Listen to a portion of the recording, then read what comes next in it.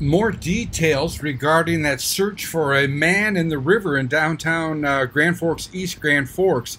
This in now from Lieutenant Rodney Hychek of the East Grand Forks Police Department, who says this started at 4:05 p.m. when officers were dispatched in East Grand Forks to 208 2nd Avenue Northwest for an unwanted person.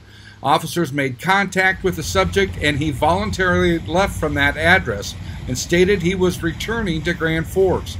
At 4:31, an East Grand Forks officer reporting that the subject from that call had jumped into the river near the Sorley Bridge.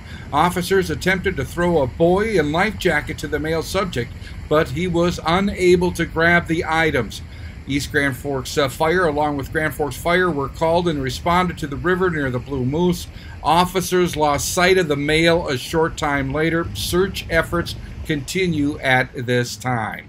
The Polk County Sheriff's Office and Grand Forks Water Rescue will continue recovery and rescue efforts. The subject is known to officers and name will be withheld until the investigation is complete. Again, that's from Lieutenant Hychek of the East Grand Forks Police Department.